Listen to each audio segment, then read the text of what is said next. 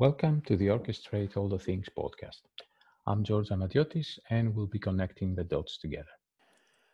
When it comes to digital transformation stories, two of the most iconic examples are Kodak and Amazon. Kodak failed to keep with the times, leading to the demise of a once dominant commercial empire. Amazon, however, had the foresight to not just stay in its lane, but step out of its comfort zone and shape the world's digital infrastructure with AWS. It looks like Lexmark is keen on learning not only to avoid being left behind, but to turn its vision and lessons learned into products others can use. Founded in 1991, Lexmark is recognized as a global leader in print hardware service solutions and security, according to the company itself. Moving beyond printers, supplies, and accessories, which is how Lexmark first made a name for itself, the company's current motto seems to be print, secure, and manage your information. In 2022, Lexmark lists print and capture as just two of its solutions, which also include cloud, security, and IoT. The Lexmark Optra IoT Platform, unveiled in September 2021, is featured prominently on the company site. Today, Lexmark is unveiling Optra Edge, the latest addition to its Optra IoT solutions portfolio. We caught up with Lexmark Senior VP, Connected Technology and Chief Information and Technology Officer Vishal Gupta to discuss the backstory of Lexmark's move into IoT, Optra IoT adoption, and Optra Edge. I hope you will enjoy the podcast. If you like my work, you can follow Link Data Orchestration on Twitter, LinkedIn, and Facebook. My name is Vishal Gupta. I joined Lexmark a little over a year ago, in February 1st of last year. I had a lot of experience in the technology industry. Prior to this, I was the global CTO for Unisys, and I was also the founder of a lot of the IoT efforts at Cisco. And I kind of play 2 or 3 roles at Lexmark. So I'm I'm responsible as a CIO for all the experiences for our employees. We have over 8,000 employees. And then as a CTO, I'm also responsible for building products and experiences for our customers. And so, I kind of cross both the internal stakeholder and the external stakeholder definition. And one of the key things that attracted me to Lexmark was, our whole focus on innovation in the IoT space. Lexmark has been doing a lot of work in IoT actually for over a decade. Each printer has over 120 IoT sensors, and they had the ambition to really take all the learning that they've had over maybe 15 years and take that to the market to enable other manufacturers and other type of enterprise customers to also get value from IoT. And so that was one of the reasons I got attracted. And in addition to these 2 roles, I'm also in charge of our corporate strategy. So I also look at how do we transform the company overall. And so, that's a little bit about me, George, in terms of, when I joined Lexmark and the areas I'm responsible for. Mm-hmm. Okay, thank you. Thanks for sharing that. And it kind of makes sense when I hear you talk about your own background and the fact that you've been involved in IoT efforts before. Because, well, to be honest with you, I wasn't aware of the fact that Lexmark has been active in that area as well. So I know that in September, you announced the Optra IoT platform, and looking at the background of that announcement and the rationale behind it, what you just mentioned all seems to come into place. So reiterating quickly for the benefit of people who may be listening. So as you pointed out, Lexmark has been using IoT sensors, to be more specific, in its own hardware for quite a while now, and leveraging this effort to achieve things such as better visibility into potential hardware failures. And I think you can also share some of the results Lexmark has gotten through those efforts. And the Lexmark Optra IoT platform was basically an effort to productize, let's say, that experience and that know-how for others. So I'm going to let you jump in actually at this point, and we'll just share with us a few words on how the platform came along and who is it aimed for, basically. Let's start with that, and Sure. we'll follow up. Yeah, so as you mentioned, we launched the platform in September in the IoT World Congress and a number of other forums. And the key thing that we try to do with the platform is, uh, you know, given our own experience as Lexmark with not just the IoT sensors in one printer, which are, as I mentioned, over 120 sensors in one IoT sensor in one printer alone, but we also manage millions of these printers, right, through what we call as a managed print service.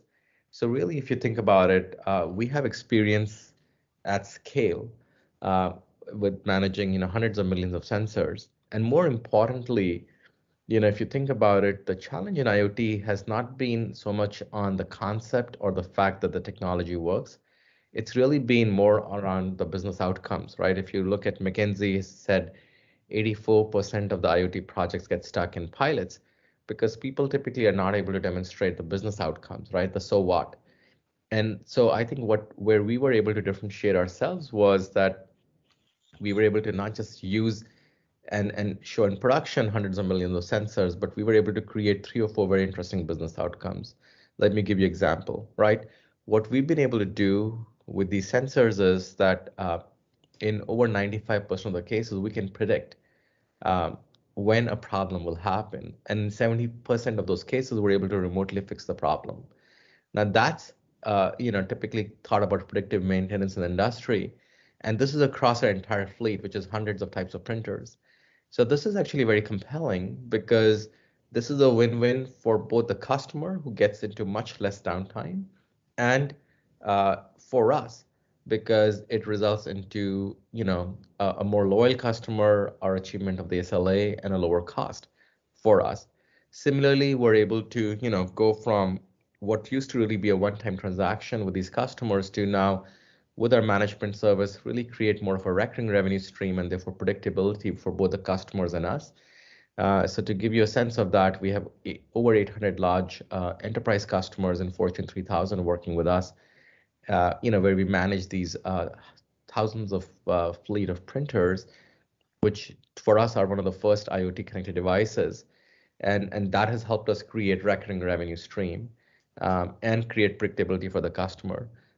Similarly, we've been able to create other outcomes like we're able to, with all the data that we're getting from these sensors from the printers, we're able to reduce the time to introduce new products by 50%. So better systemic innovation, better, great automation in terms of automatically sensing the level and automatically shipping the supplies without anybody touching anything, thereby again improving the outcomes for both the customers and us. And there is tens of thousands of those shipped every day with nobody touching anything. And so what we try to do is we said, okay, we've achieved all these pretty amazing uh, business outcomes leveraging an IoT platform. Can we take it to market to enable other makers of connected devices to achieve similar outcomes? Because at the end of the day, this is just one type of connected device, and so that was the motivation that we had, and we've been working with a number of manufacturers since our announcement, enabling some very interesting outcomes. And one of the things we've been able to do, even for our own business, which even in the last maybe 6 months has been with all the supply chain disruption, right? It's been very difficult to get materials and create new things for everybody in the industry. And so we've been able to also take this data that comes from these devices and be able to extend the life of these devices itself by almost 25%. And so we call this smart refresh. Last year, almost in our fleet, we were targeting maybe 50% such refreshes, but we were able to do a smart refresh of almost 80% of our devices by being able to predict which of them, after a number of years, needed replacement, where we could just replace maybe a component or a subsystem instead of the entire device, and do that based upon not just the data coming now, but also looking at the service history, looking at data from a variety of other systems, thereby making the right decision. And then also that saves capital expense for the customer as well. And so that's a little bit of a genesis on why we introduced the platform, the outcomes that we saw. And initially we focused on connected manufacturers, but later this year we'll also expand that for retailers as well. And in this announcement, uh, which is what we're announcing now, is really around the next step in IoT, because one part is, okay, how do you collect the data through the cloud and do all this processing and the pipelines and create all those outcomes. But everybody doesn't prefer cloud, or all the use cases are not relevant to cloud, especially if you think about low latency, high bandwidth use cases, especially with real-time audio, video. And so what we're doing now is really sort of a follow on from that to really introduce a set of edge capabilities. So if you think about a factory floor, right? We have a lot of factories ourselves. We don't connect factories to cloud from both a security perspective and also from the perspective of we want 24/7 operation on those factories. We can't afford it to go down. And so that's where I think in the market for IoT, you need a continuum of cloud use cases and edge use cases. And I believe we'll be one of the first companies in the world to actually have both. Mhm. Okay, thanks. Actually, that was a bit more than what I was than what I specifically asked for, but that's fine. I mean, in the sense that you also expanded to cover what you're announcing in a couple of days. So the Lexmark Optra Edge. But we'll get to that. Actually, before we do though, I wanted to ask you to clarify something which was not entirely clear to me. So when utilizing IoT and sensors and analytics internal, let's say, for your own product line, it's relatively straightforward where the data is coming from. All those sensors that are embedded in each device, as you mentioned. When productizing this, though, for third parties to use, where will the data be coming from? And it may sound like a naive question, but well, I'm presuming that many of the organizations that you're addressing may be Lexmark customers, so some of the data may be coming from your own devices. But what other type of devices is the platform able to work with? And just to be entirely clear about it, it is a platform that entails software, right? It It, doesn't come with any hardware. yeah, so when we announced the Optra IoT platform, that was a platform running in software. There was no hardware with it. And where the data comes from is, we can take both streaming data and batch data. The streaming data typically will come from IoT sensors.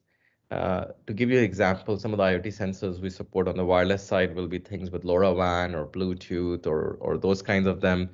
We also support industrial sensors, things like Modbus or OPC. We also support things, for example, in building management, protocols like BACnet and others. And so, because we're built on top of Microsoft Azure IoT Hub, there are uh, a very large list of protocols that the sensors can communicate in.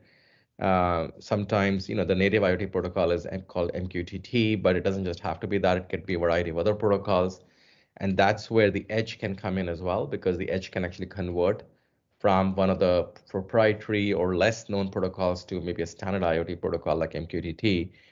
And so we can collect data from things like cranes, from say dental machines, from mining equipment, really from any type of device through the use of those sensors, and that data essentially flowing to the cloud with the IoT hub, and that's sort of the classic platform use case. Mhm. Okay, thank you. You did mention the Azure IoT platform. That's something I also wanted to ask you about because just by going through some background material, it looked to me like you are using Azure indeed, and so that's clear already. What I wanted to ask you, in addition to that, is whether the platform also runs on other cloud vendors or it's exclusively on Azure. Yeah, currently it's exclusive on Azure. We certainly have, because we use a lot of open industry standards, we certainly have the capability of running it on other cloud providers as well. But currently, Azure is where we're sort of certified in terms of knowing that it'll work end to end. Okay, thank you. And let's get to what is actually the most interesting part. So thanks for sharing the some details on how the infrastructure, let's say, is set up and using those open protocols. What types of analytics and what types of applications can users build on Lexmark's platform? Are there some out-of-the-box analytic capabilities or machine learning models or applications that Sure. users can customize? Absolutely. And so, when we introduce the platform, and again, I'm talking about the platform because I think that's what you're talking about, not the edge yet, right? So on the Mhm. platform itself, uh, we thought about for a manufacturer, what type of machine learning models make a lot of sense. And we wanted to provide two types of capabilities. We wanted to provide a capability for where people could, through just a low code way, through drag and drop, essentially build both new machine learning models because let's say if you have a dental machine and you will need to be able to sort of predict when it'll fail and it may have 40 different components and there is sort of an iterative journey that you go along in terms of that what we call as descriptive, predictive, and prescriptive analytics. So you've got that capability which we now make much easier by enabling not only a ready-made platform that can process the data in terms of a hot path, a cold path, but also enabling people to build these through a drag and drop, very sort of a simple interface, if you may. And then we also provide a lot of the out-of-the-box uh, machine learning models itself. We call them accelerators.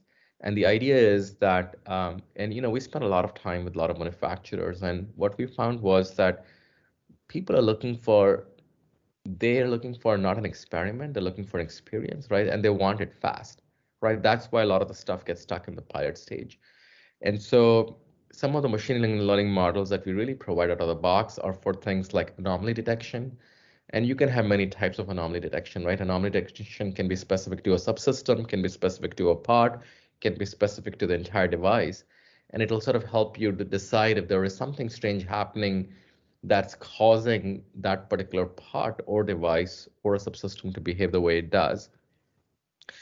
We provide machine learning models for fleet optimization. So for example, if you were trying to decide for a given customer, do I refresh the entire fleet or only a part of it? How old is my fleet? What does are the characteristics of it? How does it compare to my other fleets? We have machine learning models for that, which we use in the smart refresh concept that I talked about. We have machine learning models for predictive services. So our ability to predict when something might fail um, and do that with a higher level of accuracy. We also have machine learning models for predictive consumption. So all the consumables are perishables. In the case of printers, the consumables, the ability to predict when a cartridge will run out is actually very key because you don't want to under or over predict it. If you have an error in that prediction, you might have the stuff replaced much earlier than needed, or you might have cases where if customers run out and essentially they're not able to do operation, and it's critical to optimize that. So those are the types of machine learning models that we have out of the box. But more importantly, I think we have the overall infrastructure that enables people to build the models that are relevant to them. And we think these out of the box model kind of cut 70 to 80% of the time for them to get something that's relevant to them into production. Mhm. Okay, thanks. You mentioned a no-code environment that people can use to work with the platform. And so I was wondering if basically if this is the only way that people can do that. And what I mean by that is that, well, this may actually be a very good choice for people who don't have much of a technical background, like floor managers or people with Sure. that sort of role. However, there may be the need to customize things in a more fine-grained way. So, are Yeah. data scientists and people with more technical background able to open the hood, let's say, and get more hands-on with the code if need Yeah, be? no, we support both the personas. So we support, that's the traditional persona that typically the industry has supported, which we support as well, given we're built on top of open standards where, you'll have your Jupyter notebook. You can, with the Python, go and make any of the changes you want. But what we found out was that in a number of industries, it's been very hard for people to retain, even if they're able to go into production now, they have a hard time in terms of retraining those things as new data comes, right? So that's where we give them the choice to say you could leverage it with both an expert and also with people who are not an expert. So you can not just put them into production initially, but also keep them updated as you go on. Mhm. Okay, thank you. And just as a curiosity, really, are there specific machine learning frameworks that are supported? And the reason I'm asking you that is that, well, if many data science, for example, must be familiar with the kind of standard industry frameworks, such as deep learning frameworks and scikit and Python and so on. So, are there specific frameworks that Yeah. are supported So, that people can as part reuse their skills in? yeah, so all of those are supported, the ones you mentioned, because those are just part of common uh, standards. So as part of ML, OpenML framework, they're all Hmm. supported, the ones you mentioned. Uh, Okay. and the challenge is not so much in supporting those standards. The challenge is how do you make them easy, right? So that's the Yeah. problem we've Yeah. been trying to solve. Hmm. Yeah. Absolutely. And so that brings us to the latest addition to the platform, so the Optra Edge that you're about to announce. And Right. as you briefly mentioned in your introduction, this is basically expanding the capabilities of the platform with adding the option for analytics and applications to be deployed at the edge. That means there is no round trip, no extra latency in sending the data to a cloud platform, and also in terms of security and compliance, which very often dictate that this is the case. So I wanted to ask you again, what types of devices does the Optra Edge work with? And this is a more specialized question than the general case, because Sure. if you move the compute and also much of the data storage, I presume, to the edge, then it means probably that the range of devices that can be supported is limited, in the sense that there probably is some kind of minimum requirements to be able to do this. Yeah, no, you're exactly right. And so what we are doing in Optra Edge is really providing an end-to-end solution ourselves. This means we're supplying the hardware. So we're essentially providing two types of compute and two types of what we call as Optra Vision devices. Uh, the compute devices actually, even though we're announcing now, have been available for about a year. We are deployed in thousands, especially in retail stores where they've been running things like, you know, um, ads or music or things like that. We've got a very interesting use case with a partner that they run and they kind of create uh, you know, a an outcome for those retailers in terms of both creating a new revenue stream for them as well as creating an ability for those retailers to essentially create a more interesting environment in the stores. The Optra Vision devices are, are place where we have, uh, we talk a little bit, as you know, about open standards. So there, what we have done is we have said these Optra Vision devices, can run standard RTSP protocol, which is the standard protocol that comes from the cameras. So that way, pretty much anybody's cameras feeds can be processed. There are two devices, and they leverage, a very one of them device is more targeted towards the recording of all of those camera pieces and analyzing things. The other is really around uh, really what we call as the detection of object, so it's really more on visual detection capability. They're built on top of NVIDIA's chips that essentially provide very high-end, processing in terms of being able to do this type of analysis. And this is actually, we're providing not just the boxes themselves, uh, which are also certified by Microsoft. So all these four boxes are Azure Level 1 certified, which means that they can instantly connect to the cloud. Um, Not all the time, but they're typically for provisioning. They're kind of managed, from a central place, so that way the customer can easily manage them uh, on an ongoing basis if they have to update them, update the firmware, do anything. And then what they have is, well, we have taken Docker containers as a standard protocol in terms of we're able to provide both the hardware, the management, and the actual end-to-end application. And so to give you an example of that, when we introduce Optra Edge, we have about 20 use cases that are built out of the box in the manufacturing world, in the retail world, in the parking or transportation world, where customers will be able to essentially run that AI on the edge for very specific outcomes. And I'll give you an example of one outcome, which we have leveraged ourselves. So as I mentioned to you earlier, in the manufacturing floor, you don't really want, you don't want to be connected all the time to cloud, because if the cloud goes down, you don't want manufacturing to go down. But an intermittent connection is typically okay. And so when you think about a manufacturing line, through the cameras, you can do visual inspection as part of quality, right? So the visual inspection can check for, is the right packaging done? Is the right screws put in place? Is the right wires put in place? Is the right all the other capabilities in place to essentially make sure that this thing meets the standards. In the past, humans have done it.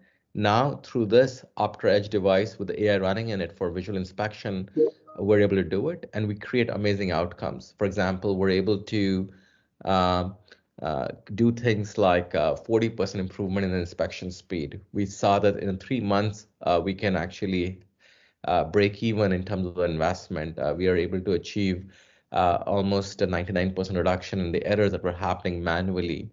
And so what this will let the customers do is whether you are in manufacturing for all these visual inspection use cases, or you are in retail for a number of use cases that we have in retail, or for example, you're dealing with logistics in terms of parking or the movement of goods, we can create some very interesting outcomes. And so that's what the Optra Edge announcement is about. It's to really create that open ecosystem where both because we're providing these, we're also, by the way, working with about a dozen startups. So think about it like an app store. We're providing a number of AI use cases ourselves, but a number of startups, who are working with us, who don't have a big go-to-market, are creating the capability to essentially run that AI in our Optra devices, which are sort of can be managed from the cloud, and thereby creating a very easy to use solution to create very specific outcomes for the manufacturers, for the retailers, uh, for even folks who have, say, vehicles and logistics and things like that. And later on, towards the end of the year, we'll introduce even additional verticals as well. Mm-hmm. Okay, thanks. And that sort of addresses another question I had to you, which was going to be about vertical integration and what it meant exactly. So I think it makes sense now, having listened to what you just said. So basically, as opposed to the initial, let's say, Lexmark Optra IoT platform. In that case, you don't just provide access to the platform, but you also provide the hardware and the devices and the sensors and everything that goes with it. And you also mentioned that you have some partnerships going on with third parties, startups, and so on that. They basically leverage this infrastructure to create domain-specific applications, if I got it right. You're exactly right.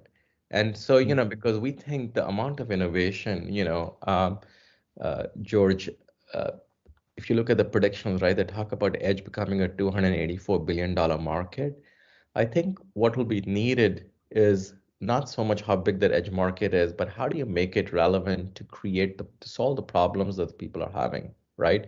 How do you create those business outcomes? And so what we're trying to do with both the platform and the edge is to really give our enterprise customers choices of being able to really become AI and data rich and leverage those capabilities to create very specific outcomes for them and give them choices as well. Mhm.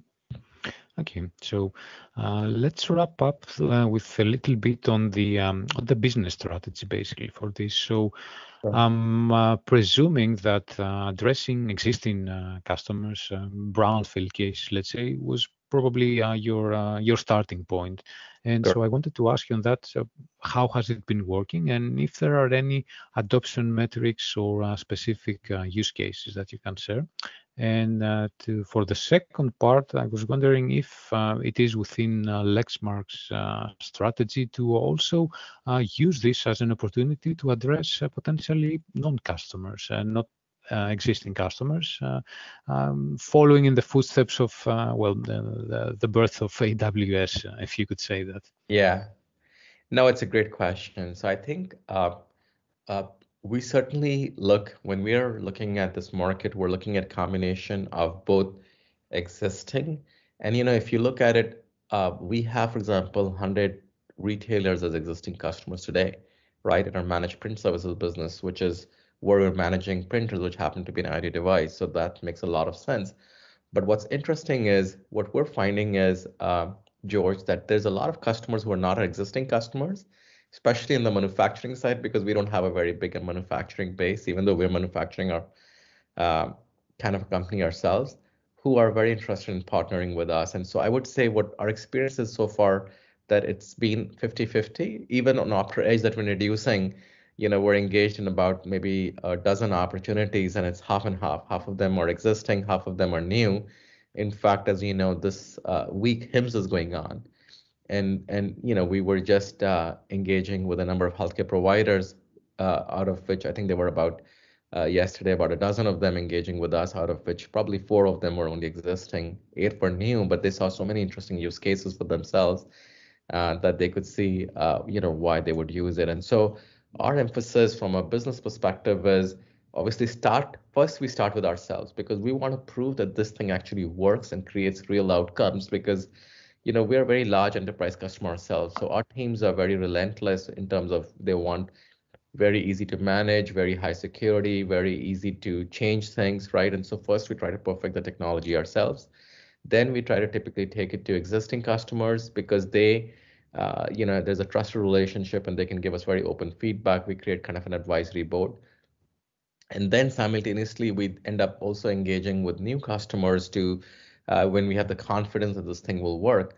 And so that's the stage where we're at, where it's sort of been half and half. And what we're also doing is we're also having some of the system integrators, like the likes of Cognizant of the world, and even Microsoft itself, be a very strong partner with us on the go-to-market side, where they're not only certifying these, but jointly talking to customers as these things kind of run on their platform as well, as I mentioned, on Azure.